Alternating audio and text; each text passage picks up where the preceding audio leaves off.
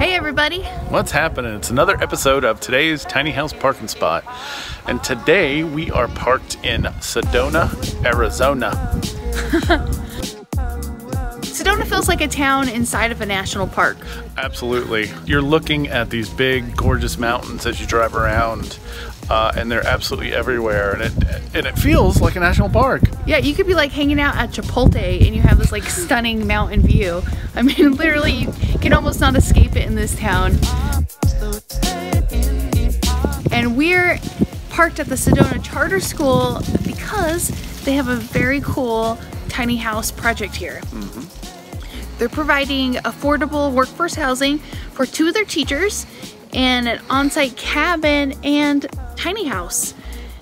The tiny house here at Sedona Charter School is one of 5 tiny houses that was purchased at auction from the Construction Careers Academy in Texas, which is a high school program that's been building tiny houses for the past few years. And our friend Darin Dinsmore purchased these houses and brought them here to Sedona, and the 4 others are at his new tiny camp, Sedona.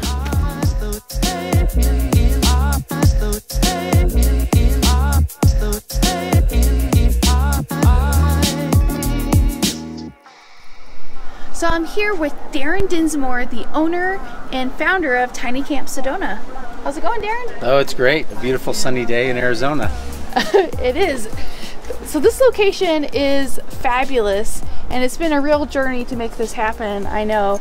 Could you share with us a little bit about Tiny Camp Sedona? Yeah, so Tiny Camp Sedona is meant to be, number 1, a demonstration project for sustainable living using tiny homes.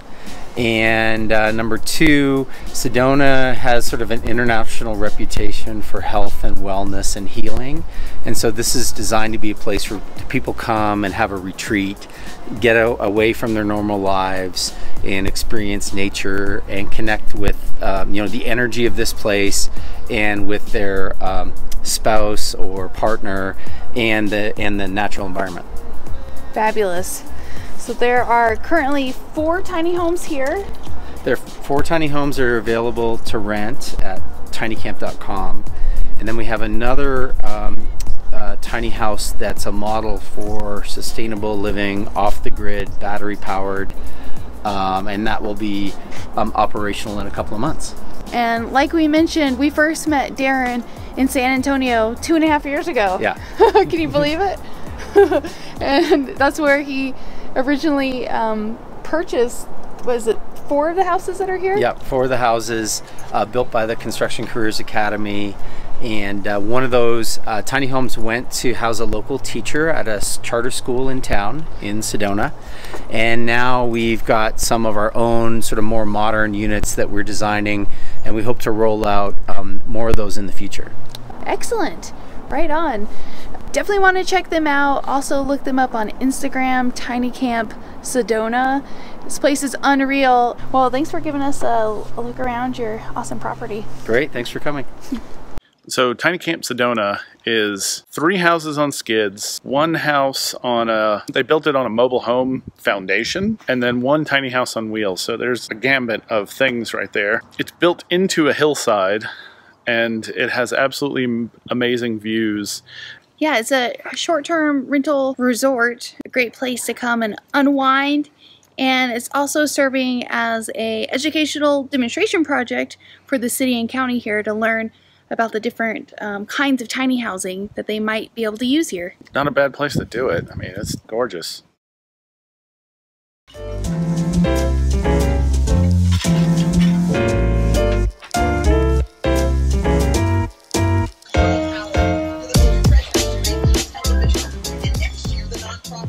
So, one of my traditions, I guess you'd say it is to, since I was a kid, is to watch the Macy's Thanksgiving Day Parade, because it's like the one thing that makes it all of a sudden feel like holiday, you know, like it's holiday time.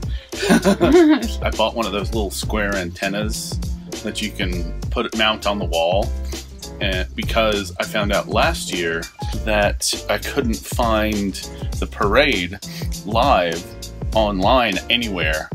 You know, I was bummed about that. So I bought the antenna, pretty much spent $30 so I could watch the Thanksgiving Day Parade. on Thanksgiving. And now it's Christmas tree. So last year we were in St. Augustine, Florida. This year we're in Sedona, Arizona. And, you know, we're still able to have traditions and, you know, like watching the Macy's Thanksgiving Day Parade while we travel. So, you know, I don't feel like I've lost anything going tiny or, you know, made it more complicated with traveling. We're still able to do all of the fun, amazing stuff and keep traditions. And later today, we're going to go have Thanksgiving dinner with a bunch of new friends. Friendsgiving? Friendsgiving. We're going to have a Friendsgiving. So, happy Thanksgiving, everybody.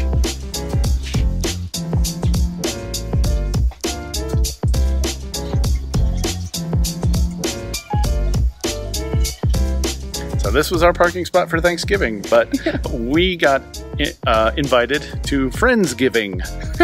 We had a super wonderful and intimate Friendsgiving with our friend Darin Dinsmore, his beautiful girlfriend and daughter, and another friend, Allison, and her tiny-ish small house. Yeah, they consider it a tiny house. It's like 500 square feet, a beautiful space, and we just had the best time, very low-key, and the food was delicious. It was awesome, yeah. Casita. I kept calling it a casita. That's what it was. That's right, tiny casita. Tiny casita.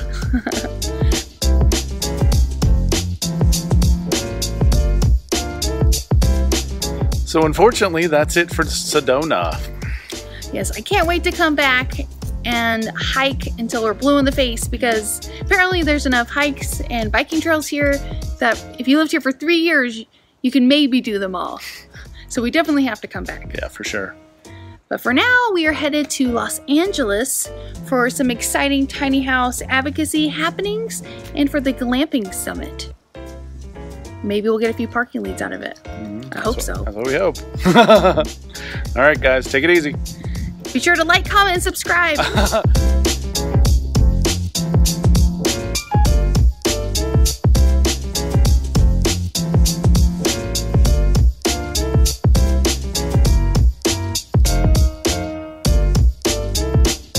Hey guys, Alexis and Christian here with Tiny House Expedition. Don't forget to like, comment, and subscribe. And click left or right for more tiny house stories and tours.